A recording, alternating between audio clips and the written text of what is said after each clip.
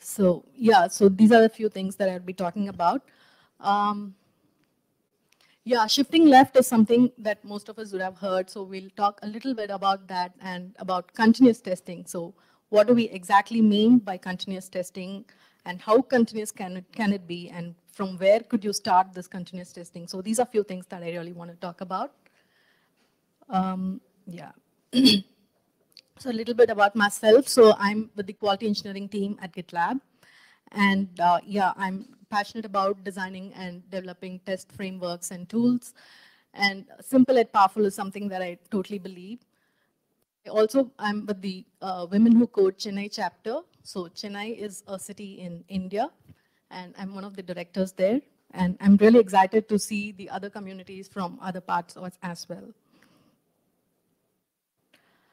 All right, so yeah, so GitLab, I'm sure most of you would have heard of GitLab, right? So it's the DevOps platform, and yeah, it is cloud agnostic. You could use it in your own cloud providers, and yeah, it could be self-managed, or you could also go with the SaaS solution as well.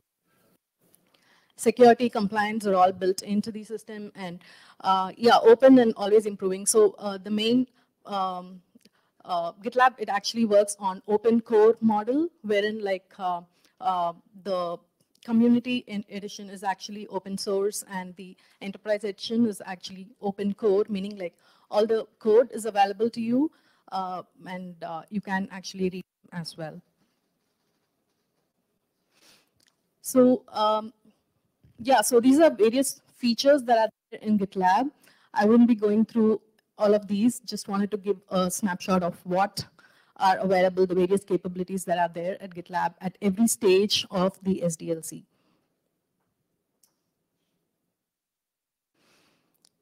Yes, so to talk about the it wouldn't be complete if I don't address the contributors as well. So we have around 3,660 open source contributors as of today, and around 2,000 plus team members across 65 countries.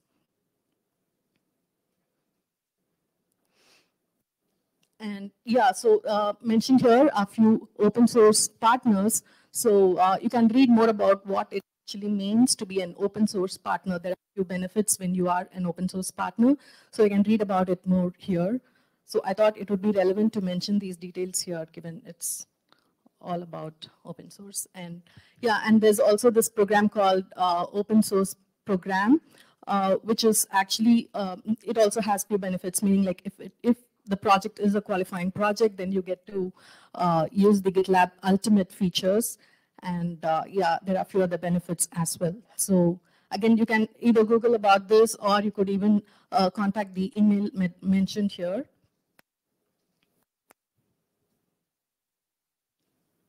All right, so getting into the topic for today, so this is about DevTestOps. As I mentioned, when we talk about DevOps, we often hear this word called continuous across every stage, right? So continuous development, continuous testing, continuous integration, deployment, continuous monitoring. So my focus here would be on continuous testing. So as you see, like there are multiple tools that could be used across different stages to attain these things.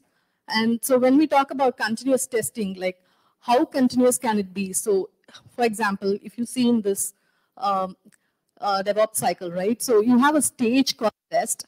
And so what does it actually mean? Does testing come after a particular stage, or does testing happen across different stages? So that's something that I really want to emphasize on. And before we get into it, I just wanted to talk a little bit about this shift left. So have you heard of the term called shift left? Yeah, so basically it's about shifting the testing left, right? So it's all about failing early on and failing fast so that you get the feedback faster and you improvise on it earlier. So that's what this whole thing is about. So, so what does it mean? So from where can I start testing? Can I start testing right from the plan stage wherein the requirements are being discussed, and or can testing be done at a design phase itself wherein the UI and UX designs are all discussed? So where where is the appropriate place to start this testing? So these are a few questions that we'll answer as we go through the various slides. And yeah, when we shift left, there are a few benefits attached to it as well. As I mentioned, failing fast, early detection of errors, and yeah, it's cost effective. And yeah, those are a few benefits when we shift left.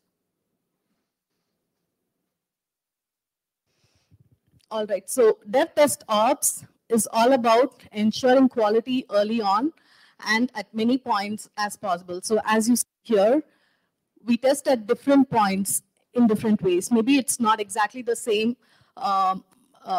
way how we test at every stage. It might not even, you might not even, it might not relate to test cases per se. Actually, what I mean by testing, it's ensuring quality is what we are talking about, right? All right, so the step 0 or the bare minimum that needs to be agreed upon by the team members is that quality is everyone's responsibility. It's not, it no more lies in the hands of the quality engineering team or the testing team or whatever it's called. So quality is everyone's responsibility is something that all of us should agree upon, unless this is, I mean, this is a change in the mindset, right? So I think without this, I don't think we could achieve what we are trying to with all of whatever tool is being used. Yeah, as mentioned here, quality is a continuous process. It's no more a phase in SDLC. So yeah, this talks a little bit about what we do at Gitlab. Yeah, 3-enable process is something that that most of us could be aware of. So this is about involving the various stakeholders during the initial phases, during requirements analysis and stuff like that. So yeah, the product team, the quality team, and the development team, they come together and discuss about it. And don't be afraid of what you see here. About this is actually the Tanuki based on which the GitLab logo is based on. So yeah, so as you see here, like there are 4 different stakeholders who are involved in these initial discussions, and we call that process as the quad planning process. So yeah, these are a few things that we do at GitLab. And the tools, as I said, we use GitLab to build GitLab itself. So yeah, the GitLab issues, milestones, epics, and there are features specific to planning. So all of those are being used. And yeah.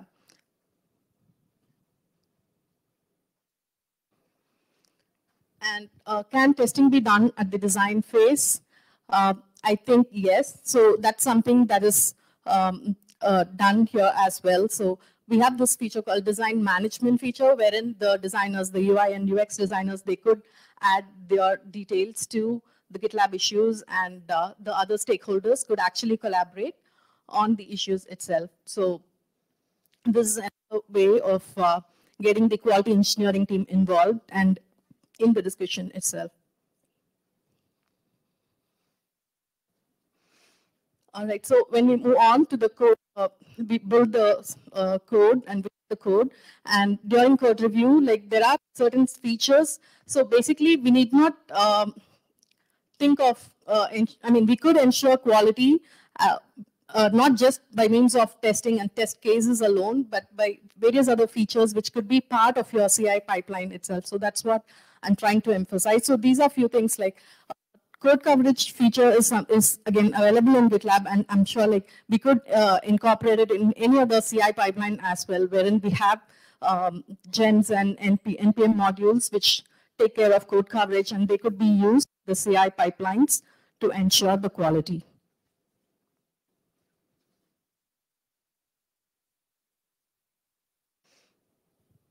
And yeah, so static code analysis is another way of ensuring the quality of the code itself. Again, the example that I mentioned throughout the slide is all that's used in GitLab, the various features that are available which enables quality at different stages. But again, this need not, if you're using any other CI pipeline, it could actually be achieved by the various other modules that are available as well, and it could be incorporated into your CI pipelines. So yeah, as you see here, so this is a snapshot of the MR widget. So MR is merge request. In GitHub, it's called pull request, right? So it's an equivalent feature here. And this widget contains, I mean, it could be configured based on what you need to see in the CI pipeline. And the MR widget, it could actually show the quad quality and the degradation in the quality of code as well. And yeah, accessibility testing is again part, it could be again configured in the CI pipeline. And these could be actually added in the MR widget. So what I mean by this is that even before your code could be merged into the next stage, maybe into the mainline branch, you are ensuring the quality of your code itself, right? So I think that is the biggest advantage. You get to see all of these defects or failures early on. Yes, security testing is again possible. You could actually add that to your CI pipeline as well. And yeah, again, this is an example from the MR widget again. So all of these are configurable in your CI pipeline. If you're using GitLab, then the GitLab CI.yaml could be configured in such a way that all of these are enabled and run every MR request, merge request. All right, so apart from all of these features that helps in ensuring quality, yeah, of course, we do have end-to-end tests and other tests which helps in ensuring the quality as well. And testing pyramid is something that we follow and we try to adhere to. Unit tests are non-negotiables. No feature is complete, or it cannot be merged without a unit test. So that's something that we have as a non-negotiable thing. And end-to-end tests are more of journey tests, wherein it doesn't test every detail of a feature. It's more of a blanket which tests the user's journey from end to end.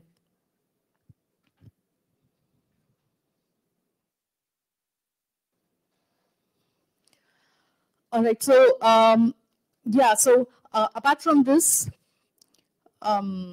yeah, at the release stage, how could you ensure quality?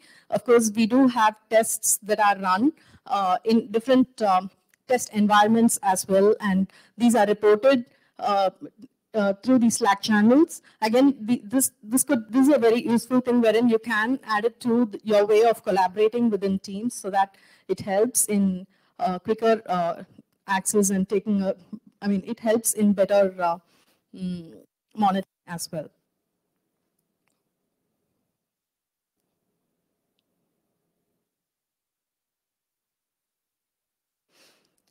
And yes, sanity tests are run again on production environments, and also we do have tests run on a subset of users alone. And of course, the feature itself could be controlled, meaning like we do have feature flags which helps us to deploy it for a percentage of users, and it could be increased. So that's something that helps in better quality as well. And in terms of exploratory testing, we do have some, there's a feature called review apps, which I didn't mention here, but it helps in spinning up a dynamic instance even before your code is actually merged, even when the code is in the merge request stage. And during code review, you could actually spin up an instance which has your code plus the current state of code itself. So that way you could do some sort of exploratory testing, and you can take a look at how your features actually looking even before the code is actually merged to the main branches. So that way it also helps in the quality of the code. All right, to summarize, all that I'm trying to say is quality is everyone's responsibility. And I think that is the mindset that we need to have and work towards it. And then what is the responsibility of quality engineering? Quality engineering is actually responsible to facilitate this testing and quality at every stage.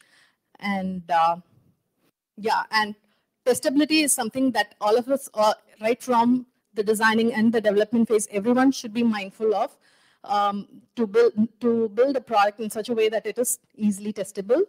And yes, quality should be baked at every feature of the pipeline itself. That's pretty much it. Any questions? Okay, let's thank the speaker. Thank you. Bit of time for questions. Sure. I'd just like to go back to the point you made about quad planning. Yes.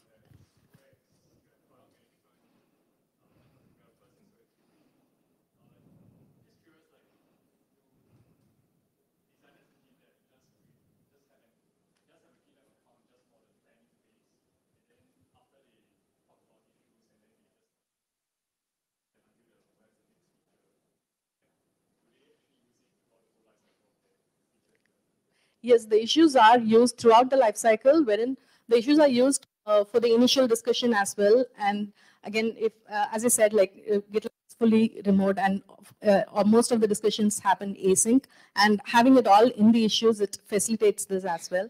And it doesn't end there. Of course, we do have the other features mentioned there as well, right? The milestones and epics. So milestones, basically, we have a monthly release. So milestones help us to plan the upcoming releases as well. And all the and also there are features specific to release, like wherein you could just tag a release and pick the changes that you want to release. So all of that happens based on these issues. So all the features are actually tied. The issues are used not just for discussions, but it's used until the end, until the code is actually deployed. You can, when you take a look at the issue, you will see the complete state. Like we do use labels as well. You can see the different stages through which it has gone, what state it is in. Is it in the planning phase or in development, or has it been deployed and stuff like that.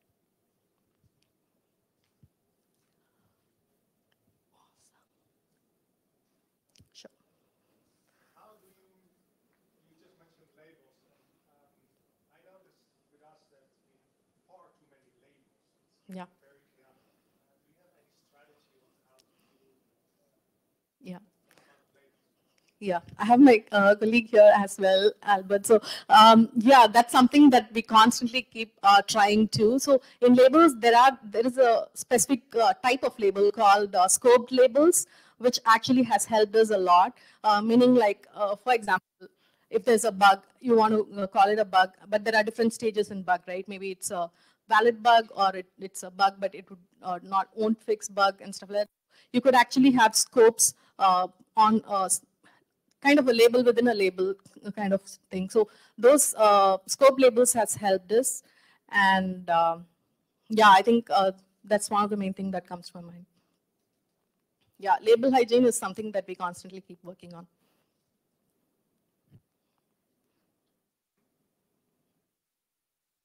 Okay, well done. If you have a further question, please thank the speaker.